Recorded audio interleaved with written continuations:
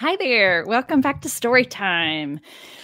Let's see. So, yes, we are in Exodus, the book of Exodus, and we are past the whole, we had to skip over the whole Exodus event because none of the passages in that story actually pertain to this filter. So, again, this is story time related to reading passages from the Bible that relate to the themes or talk about sex, the relationship we call marriage, and any events and stories that talk about, narrate, whatever, physical abuse, physical harm that involves intimate body parts. And that particular wording is because I don't like saying sexual and assault next to each other.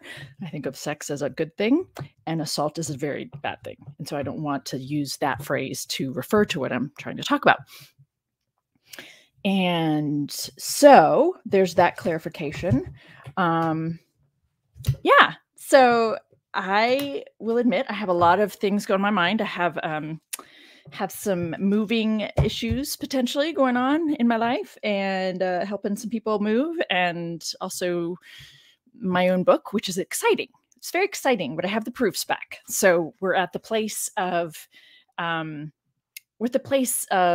the proofs and doing the indexing. I don't know if any of you have done that before. I imagine there's some people here who have, or at least you've heard others talk about it. So it's kind of a fun little adventure. 2 weeks to get the indexing done for my book. That's kind of fun. So it's actually kind of nice to come do this for a little bit.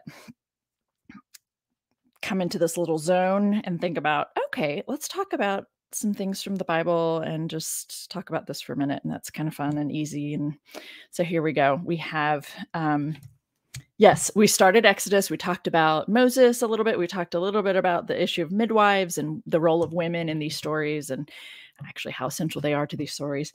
But really, I want to make sure to direct our attention back to this primary filter of the way sex plays out, the way marriages or those relationships that we call marriage are talked about, and any kind of abuse of people related to intimate body parts takes place.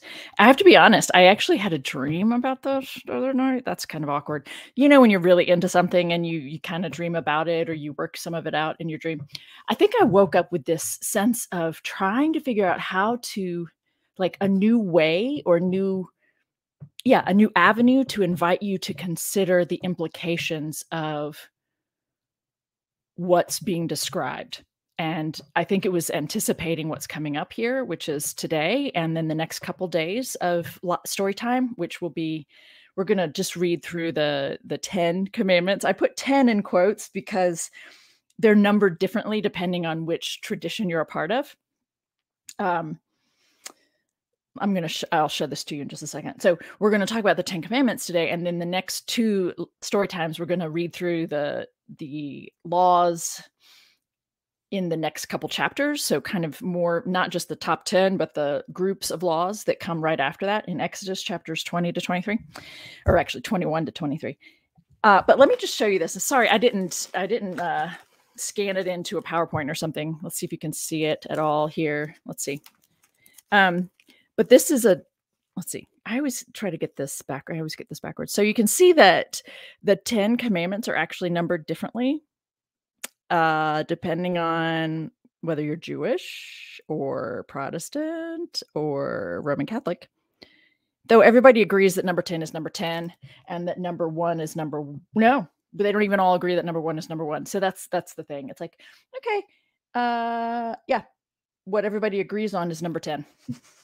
Interesting in and of itself, because we're going to get to that in a second. So anyway, so we're doing the 10 commandments, the initial suggestions, strong suggestions about human behaviors, and then we're going to do the other laws. So I think in my mind, I was like, okay, I've said this 500 times already in story time.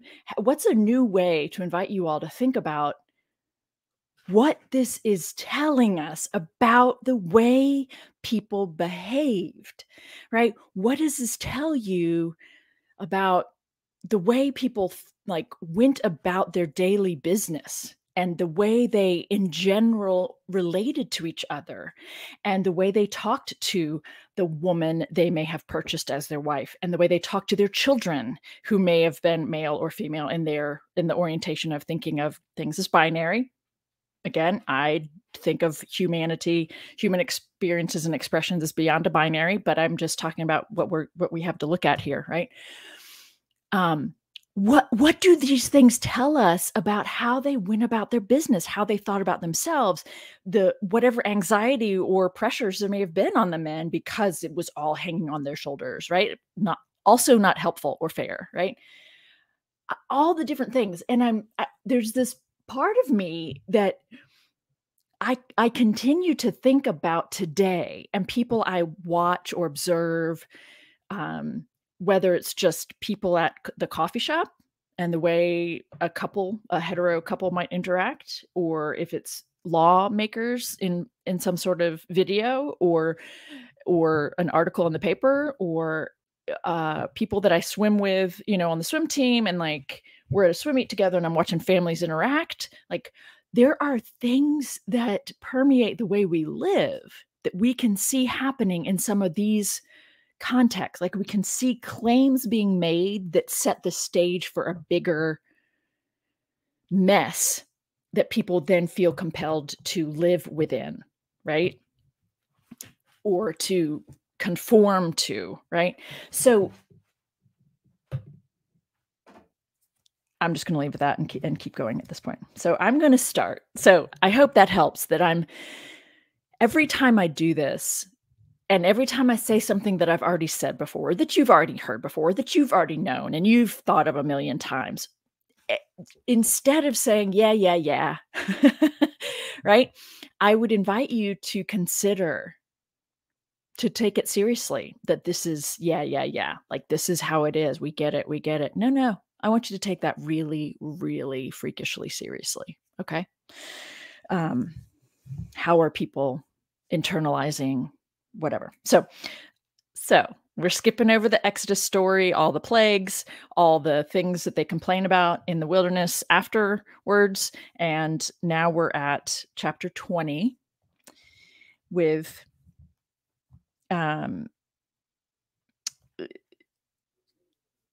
chapter 20, and we're in the desert, and we have Moses interacting with the Lord on Mount Sinai, blah blah blah. Okay, I feel like I always need to do like leading into this. We have, what do we have? Moses is talking to the people. On the morning of the third day, there was thunder and lightning, as well as a thick cloud on the mountain, and a blast of trumpet so loud that all the people who were in the camp trembled. Moses brought the people out of the camp to meet God. They took their stand at the foot of the mountain. Now, Mount Sinai was wrapped in smoke because the Lord had descended upon it in fire. The smoke went up like the smoke of a kiln, while the whole mountain shook violently, like a volcano. As the blast of the trumpet grew louder and louder, Moses would speak, and God would answer him in thunder. When the Lord descended upon Mount Sinai to the top of the mountain, the Lord summoned Moses to the top of the mountain, and Moses went up. That takes some courage, right? Go into a thunderstorm. Then the Lord said to Moses, "Go down and warn the people not to break through to the Lord to look." I love this kind of stuff. Right? What? Don't look behind the curtain, said the man in Emerald City, right? Otherwise, many of them will perish. Even the priests who approach the Lord must consecrate themselves, or the Lord will break out against them. Moses said to the Lord, "The people are not permitted to come up to Mount Sinai, for you yourself warned us, saying, 'Set limits around the mountain and keep it holy.'" The Lord said to him, "Go down and come up, bringing Aaron with you. But do not let either the priests or the people break through to come up to the Lord. Otherwise, he will break out against them." I love the way the narrative works and then doesn't work all of a sudden.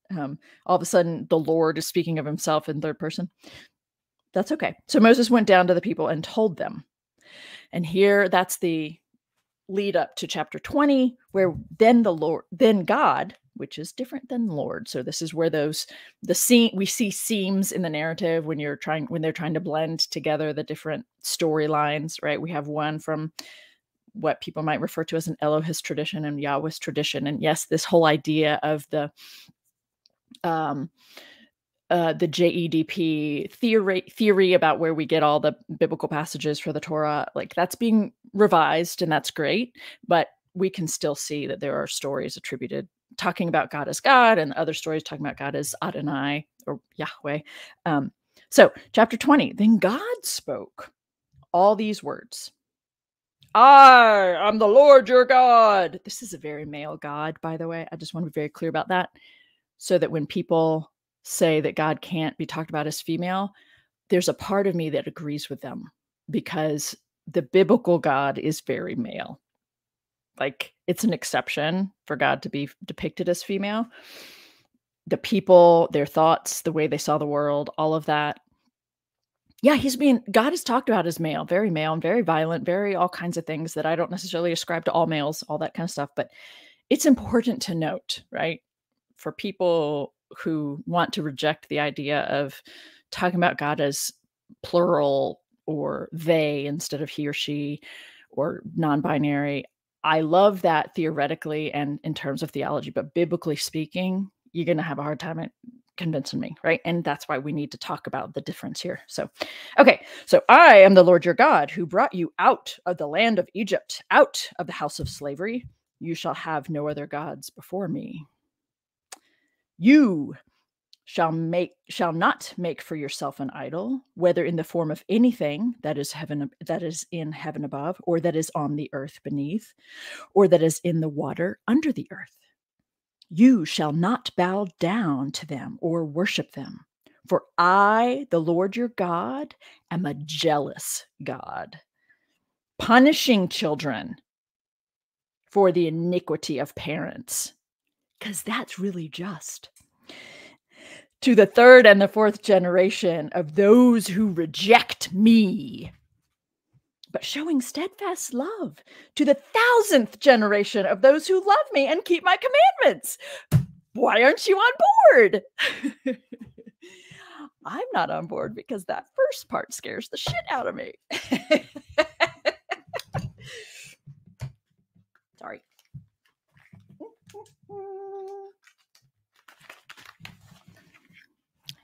Let me. Okay, good. Okay.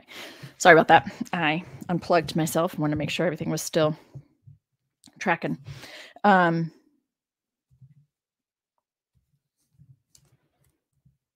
do. I keep wanting to do just regular commentary because people talk about this stuff all the time, and there's I get really wound up because I see a lot of people in kind of a popular space trying to redefine God, but they're not doing it systematically or like really thoroughly and thoughtfully. And I really want to help people redefine God.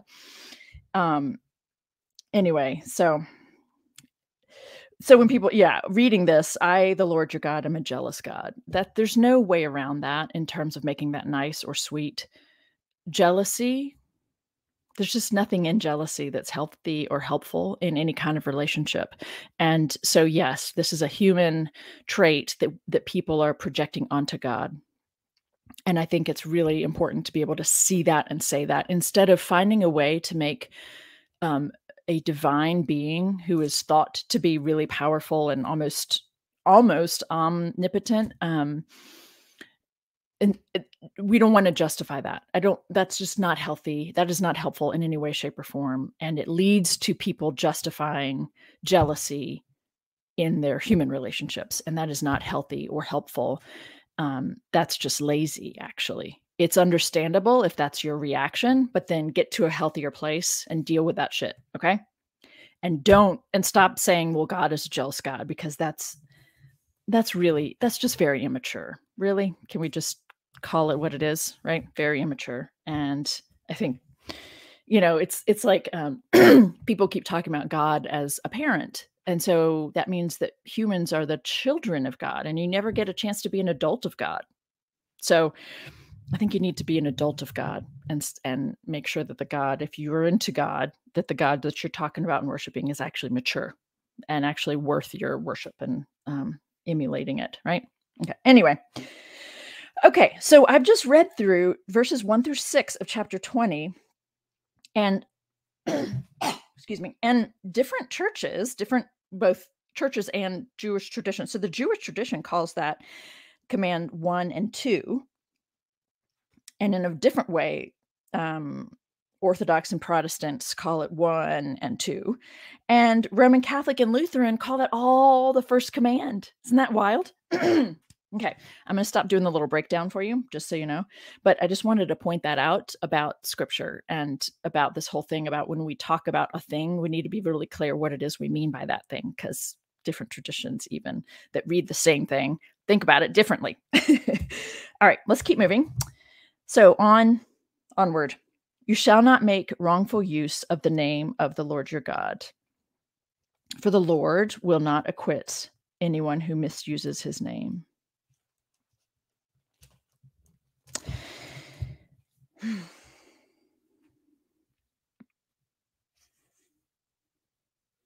Yeah, I'm pausing because I want to comment on what I said just a second ago and extend the commentary here. People become like the God they worship. And if you think of God this way, then you're thinking of what that means is the best behavior in the world is being emulated by God. And someone who will not acquit another for an offense, that's not what I don't think that's what most of the people I know teach their children, right? I think that we actually teach people to forgive an offense or even let the offense just roll right off of us, because it says more about the person saying the offense than it does about us, and that's on them, and you don't have time to deal with everybody else's shit, you know what I'm saying? But for children, we need to talk about it, right? We need to talk about, like, okay, somebody said something that was inappropriate or hurtful. Let's talk about that, and so that you can get beyond it, so that it's not dwelling in you, because really forgiveness is about yourself, so that you're not stewing with all this bile, right? So I certainly understand what's being done here. They're trying to make a very important thing about their God, but it is just really distasteful to me how many parts of this are really harmful and unhealthy. Remember the Sabbath day and keep it holy. 6 days you shall labor and do all your work. But the seventh day is a Sabbath to the Lord your God. You shall not do any work, you or your son or your daughter, your male or female enslaved person, your livestock, or the alien resident in your towns. For in 6 days the Lord made heaven and earth, the sea, and all that is in them, but rested the seventh day. Therefore the Lord blessed the Sabbath day and consecrated it. I really appreciate that someone showed me that this can be seen as a command to the Protestant work ethic inheritors to take a freaking day off. And then it can be seen as a promise to those who are seeking enough work to feed their families. Just a little side nugget there for you. Do you know what I'm saying? If you're struggling to feed your family and pay all the bills, this can actually be seen as a promise that you'll, like, even though it doesn't just work like that, it's not magic, but it gives people hope who need hope in terms of finding enough employment. Honor your father and mother. But there's also the flip side. I just need to point out, right? Like this doesn't take into account people who have to work multiple jobs in order to pay all the bills, and therefore taking a day off is actually not possible for them. That was my reality for many years. I had to work every day of the week, always, constantly. And I would have loved to have had a day off. So I guess this is my point here. This isn't about the filter of sex, marriage, and abusive dynamics. These are really great in some sort of a specific ideal, but the nuances and the realities of people's lives need to be taken into consideration. And that's what I try to invite people to keep in mind and to think about. Same with the next one, number 5 for most people, though not for everybody. Honor your father and mother so that your days may be long in the land that the Lord your God is giving you. And for your parents, if your parents are awful, or I don't know, if your parents are sociopaths or narcissists or are, addicted to substances, I think that honoring them needs to be removed so that you can take care of yourself and thrive. Because you know what I'm saying? I didn't mean to do all these little sidebars, but it's kind of hard not to as I'm reading through it. You shall not murder. Big conversation here about which verb form are we using, because do they just mean murder in general? Do we mean do not, and do not plot to kill your neighbor is the intent, is the type of verb meant here. So that's why people get around this whole issue of, well, God says not to kill, but then God also tells to go kill everybody in Joshua. Right, because that's a different kind of a situation and a different verb. I'm not trying to justify it, by the way. I'm just trying to point out that part of what's going on here is this in context is a set of rules for how to live amongst each other and live together. And it doesn't go well at the weekly picnic, community picnic, if you're trying to plot against your neighbor, right, to kill him or her. That's different than in this framework claiming land that you believe that God gave to you and therefore going to battle over it. Again, I'm not trying to justify the claims or the promises or murdering anyone, but I am trying to say that this is a particular low context type of action, still awful. There's no way to justify it at all. But that's why it's not enough to say God says not to kill, but then tells people to go kill. That's actually not actually super smart. That's not very thorough. That's a cheap angle at when people try to undermine or say, see, the Bible is silly and ridiculous. That's actually, I think, a cheap shot. It's not, those are different things in different contexts. You shall not murder. It's a good idea, right? Like I said, the weekly community meal is a little bit tense when you're trying to plot to kill your neighbor. You shall not commit adultery. Let's talk about this. What is adultery in a biblical context? So we're talking about commands that are being given by men to other men, right? This is about men. This is all about men. This is about men and men's needs and property and claims. That's what this is. Nobody's expecting women to be listening to these commands. They're not actually talking to women. They're not actually talking to the wives, air quotes, who belong to the men. They're not actually talking to the children. They're talking to men about the way the men behave with each other. That's what all of this is about, that, okay? This isn't talking to the women. Women are property. Women are property. So women are amongst the things that count as property. And when you say you shall not commit adultery, what's being said is you don't get to go and have sex with someone else's man, with some other man's woman. That was a funny slip, right? You don't get to do that. That's not allowed here. And that's what adultery is. A woman already belongs to another man, and you go have sex with her. The status of you as a man and the number of women you may or may not already own is irrelevant. We are not talking about protecting a sacred bond here. We're not talking about people who've taken a vow and committed to each other. That has not happened, folks. That has not happened. That isn't happening. It's very clear that it's not happening because we have laws all over the place saying, don't have sex with these women. But that's the boundary. So you can have sex with all these other women, just don't have sex with all the women you'll see at a family gathering, right? So when it says do not commit adultery, this isn't coming out of this deep respect for marriage. That is not what's happening with this law. Okay. This is about go to the level of community How do we live well? How do us men live well together and respect each other and get along? And how do we do that well together? And whatever. It's bad, stupid generalization of men. I'm just trying to make a point here. This isn't about sacred, holy relationships. This isn't about what God is ordaining because women are actually listed as property in number 10. Okay? Don't commit adultery. Don't go have sex with someone else's property. That's what that is. That's all it is. Not making grand gestures or representations of what God thinks here, okay? You shall not steal. Good advice. You shall not bear false witness against your neighbor. Also good advice, because that comes back to bite you in the ass, right?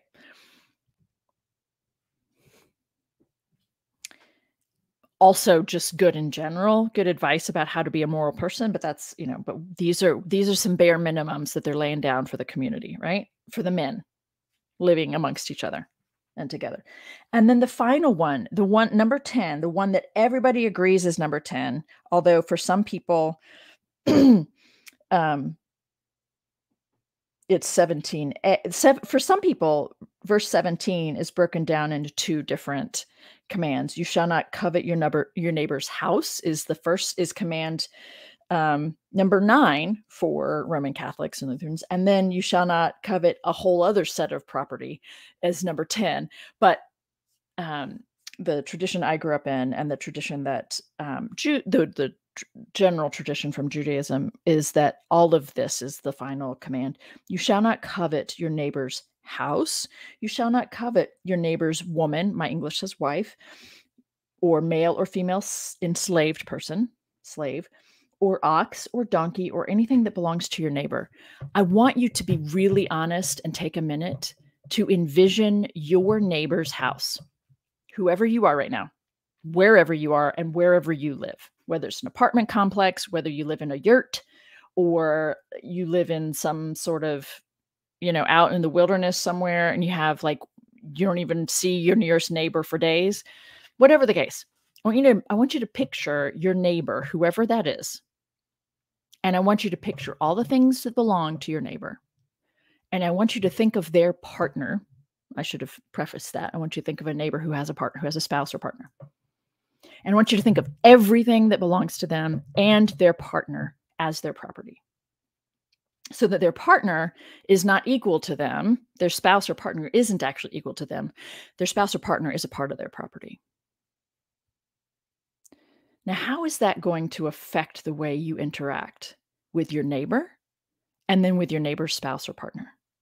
How is that going to affect the way you think about them? How is that going to affect the way you value them? The way you might stand up to protect them? The things that you're going to think about or say or do to value and protect them? Because like it or not, this way of thinking is still alive and well. The reason I can say that is there is legislation being passed in the United States that makes women property of men.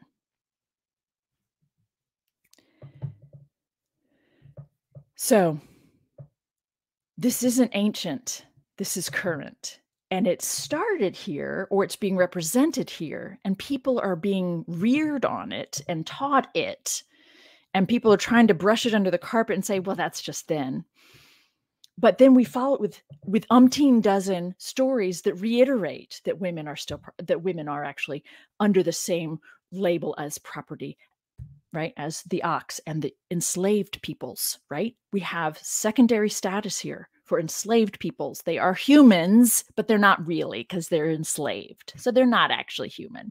They're subhuman, just like the woman is, just like the house and the ox and the garden cart and this broom and the shovels. And all right, are you tracking with me here, folks? It is going to affect the way you think about people and treat them. It is. It just is. Okay. I'm not sure how far behind I am with the comments. I didn't really track with it. I'm enjoying the comments though. That's right, Nitty. There's no command not to covet your neighbor's hubby because we're not ever talking to the women. That is correct. And this is a heteronormative society that these commands are coming out of, even though there's no reason to think throughout history that we haven't had the same variety of sexual orientation or sexual desires that we have now. Those have always been present. It's just they weren't talked about. They weren't given a nod to in the stories. They weren't present at the level of text, but they were always present at the level of human experiences and manifestations. It's just that we don't have them talked about in the same way that male female are, right? So that's what I mean when I say that these scriptures are coming from a heteronormative society. That's all we get to hear about are hetero couples, even though we absolutely know that there's more than just hetero happening. Okay. Yeah. I mean, that's a great way to summarize that these commands are not to the whole community. These commands are to the other men, right? Because nobody's talking about. Okay. Yeah. Thank you for that. I told myself I was going to try not to do too much rambling today, so that people don't get annoyed that I'm just talking just to talk. So that's it for the 10 commandments. Again, I put 10 in air quotes because the different between Judaism and the various traditions of Christian branches, right? Catholic, Orthodox, Protestant, they all talk about the 10 commandments differently. Just a nod to the fact that even though it's in here, it's in these scriptures, various traditions themselves are reading the scriptures differently. So just, the first set of ideas. And then allegedly the next set of the laws that we'll start reading on Thursday are just teasing these out in various ways. And they are all still male oriented. So they're focused on men's needs. And when they bring up women, it's very clear that women are still property of men, whether it's daughters or the women that they're trying to purchase and so forth. So we'll look at the first half of those on Thursday, and the rest of them on next Tuesday. And let's see. Let me finish out chapter 20 and then we'll call it a day. So that's the last command is you shall not covet your neighbor's house. You shall not covet your neighbor's woman or male or female enslaved person or ox or donkey or anything that belongs to your neighbor. All of those things. All of the things. When all the people witnessed the thunder and lightning, the sound of the trumpet, and the mountain smoking, they were afraid and trembled and stood at a distance and said to Moses, "You speak to us and we will listen, but do not let God speak to us or we will die." So interesting. So many things I'd like to say, but I need to keep moving to stay focused. Moses said to the people, "Do not be afraid, for God has come only to test you and to put the fear of him upon you so that you do not sin." I just want to cancel that out. There are so many people who have been traumatized and hurt by just that. God is testing you, putting the fear of God in you, and trying to keep you from sinning. I feel like that's the summation of the things I'd like to challenge and undo for people. Look at that. And the people stood at a distance while Moses drew near to the thick darkness where God was. The Lord said to Moses, "Thus you shall say to the Israelites, you have seen for yourselves that I spoke with you from heaven. You shall not make gods of silver alongside me, nor shall you make for yourselves gods of gold. You need make for me only an altar of earth and sacrifice on it your burnt offerings and your offerings of well-being, your sheep and your oxen in every place where I cause my name to be remembered. I will come to you and bless you. Brr. But if you make for me an altar of stone, do not build it of hewn stones. For if you use a chisel upon it, you profane it." Right. "You shall not go up by steps to my altar so that your nakedness may not be exposed on it." It's so random. It's so random. your nakedness. We'll come back to that shortly when we get to Leviticus. Your nakedness is your, I mean, for men, it's, it's the jewels, it's the whole package, right? Don't want you know, your goods being exposed on the steps to the altar. How short are their ropes? I don't know. I just all kinds of questions. We'll pick up there on Thursday. Thanks for joining me. I hope there's been something useful in this engagement with the commandments, the first set of commandments given to Moses on Mount Sinai. Thanks for joining me live. I love it that there are people here joining me live who can and who are able to and want to. And for those of you who watch it later, thank you for that as well. Take care of yourselves, and I'll see you next time.